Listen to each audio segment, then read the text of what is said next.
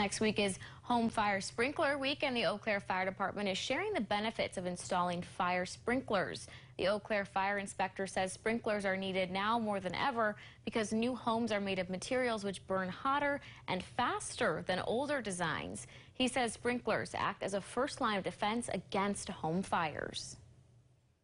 So if there's a sprinkler system in the home, that will knock down the fire, if not extinguish the fire, sooner than we could get there. The fire inspector says the sprinklers are heat activated and will go off automatically if a fire is detected. Usually only 1 or 2 sprinklers is needed to control a fire.